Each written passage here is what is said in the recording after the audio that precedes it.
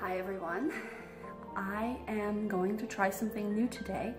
Instead of just giving you a rundown of my week, which you kind of can tell from the clips that I post, I thought that I'd do a living and learning. Some of you have visited my blog for a few years, and a while ago I used to do a post every week called Living and Learning, where I would sort of go over some things that I was up to as far as knitting goes, what I'm reading, some things that are happening in the kitchen, inspiration, things that are happening in the church, etc. And so I thought it might be nice to sort of combine a vlog with clips from my week and also my living and learning, because that might be more interesting than just sort of regurgitating what is happening every week, which when it's not a special time of year, when there's no holidays or feast days or any special events happening, it can kind of get boring, I would think. So the first thing that's new this week is that I'm knitting something. And last year was a pretty dull year as far as knitting went. And I wanted to change that because I do enjoy knitting. So I got some of this yarn. These skeins are almost done, but this is Cascade 220 in winter white. And I cast it on for a throw blanket called the Parkington Throw blanket. And I will link that in the description box. But this is what it looks like. It's a leaf pattern that keeps repeating, and there's a lot of seed stitch at the bottom, which is just where you alternate knitting and purling, and each row you switch it so that it gets this nice little bumpy pattern. And I really love this. It looks complicated, but if you use stitch markers, and let me just show you my pattern. I highlight the parts that repeat over and over again, and I also tend to use post-it notes to kind of keep me in line, because when I'm knitting, I'm usually doing something else. So that's how I do that. And I really, so far, really love this pattern. I think it's really nice. I am using the yarn held double, which is sometimes annoying. And I'm also not using the correct size needle. I did not have a size 15, which is what it called for.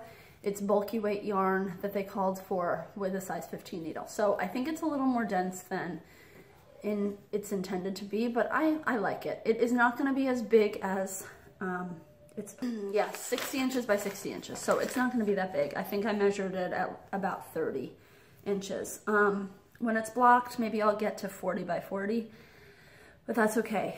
It's been a very enjoyable re-entry into knitting for me, and I'm fine with that. I think that I can see myself doing this again, and if I do it again, I will buy a size 15 needle and see how that turns out. In the kitchen, today was the first day that I put away my Christmas dishes. I sort of set them on the table, and I'm going to wrap them up later today. And I got out our regular china. It's mismatched china that I found at antique and thrift stores, and our mugs, so that we can use those for breakfast and lunch. We had been using the Christmas tree china.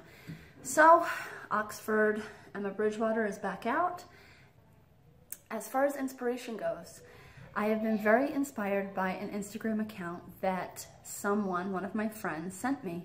She suggested Alexandra Tolstoy's account to me. She said that she thought I would really love it, and she was absolutely right.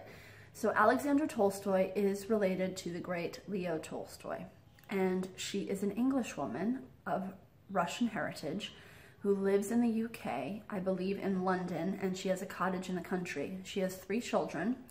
She has a very beautiful and interesting way of dressing and decorating. She bakes. She's pretty much all of my interests rolled up into one Instagram account, which is great. She also travels quite often to Russia, and to other places, but she is Orthodox. So quite often she has pictures of herself visiting different churches in the UK and in Russia. It's just very nice. It's very inspiring.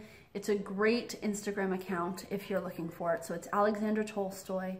Check it out if you have any interest in England, Russia, Orthodoxy, homemaking, child rearing, fashion, you'll definitely get a lot out of it. So I will put that in the description box as well.